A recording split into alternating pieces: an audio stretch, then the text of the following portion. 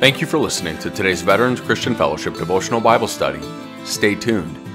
Please click the link in the description to read along, and be sure to look up and study the referenced scriptures throughout. Our scripture reading today begins in 2 Corinthians chapter 4. I'll be reading verses 1 through 18 in the New King James Version.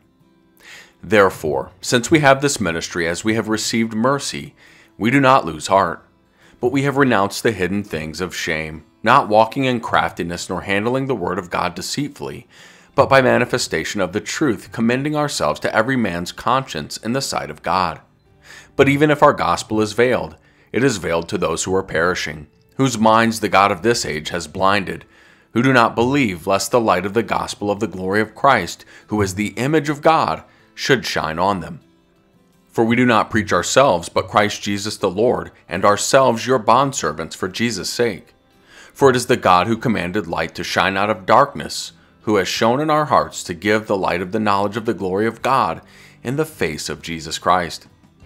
But we have this treasure in earthen vessels, that the excellence of the power may be of God, and not of us.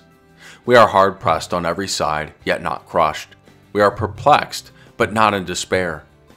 Persecuted, but not forsaken. Struck down, but not destroyed. Always carrying about in the body the dying of the Lord Jesus, that the life of Jesus also may be manifested in our body. For we who live are always delivered to death for Jesus' sake, that the life of Jesus also may be manifested in our mortal flesh. So then death is working in us, but life in you. And since we have the same spirit of faith, according to what is written, I believed and therefore I spoke.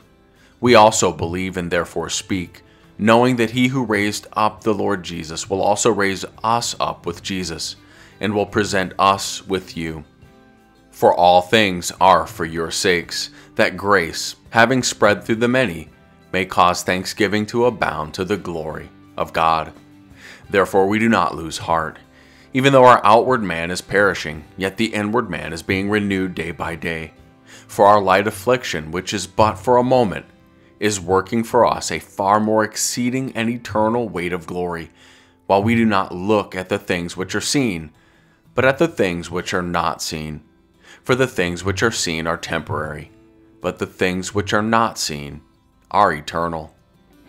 Proverbs chapter 3 verse 7 reads, Do not be wise in your own eyes. Fear the Lord and depart from evil. The Apostle Paul said, So we fix our eyes not on what is seen, but on what is unseen, since what is seen is temporary, but what is unseen is eternal. For many of us, it is all too often that we find our focus on what is seen.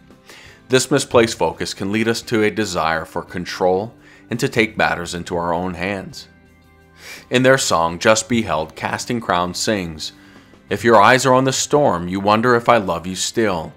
But if your eyes are on the cross, you know I always have, and I always will.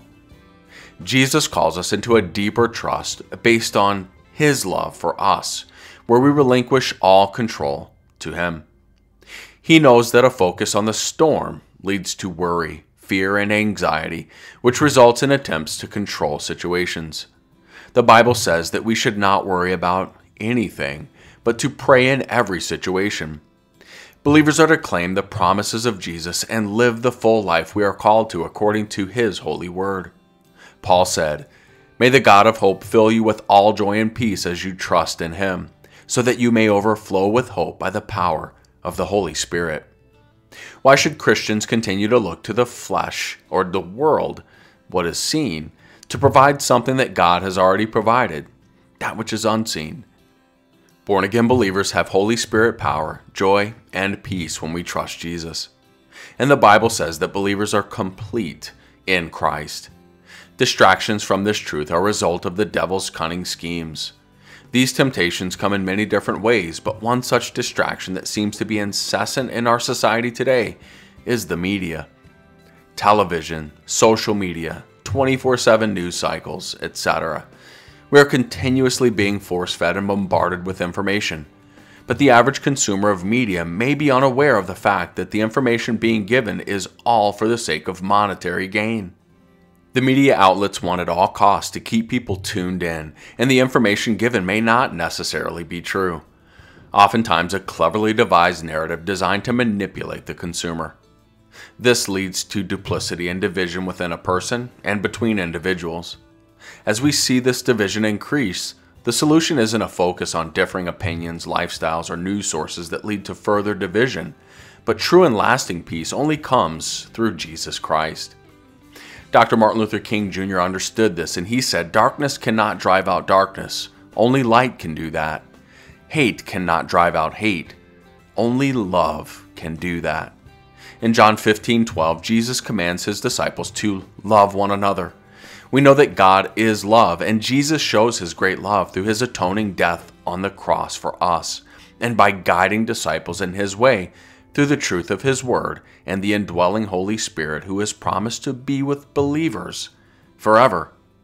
We must continually be reminded that Jesus said, "If you remain in me and I in you, you will bear much fruit. Apart from me, you can do nothing." Therefore, if we aren't remaining in Christ, then we can't shine his light and love that is the only solution to drive out darkness and hate. If our focus is the world, we may just be a contributing part of the problem. In Romans chapter 12, verse 2, Paul says, "Do not conform to the pattern of this world, but be transformed by the renewing of your mind."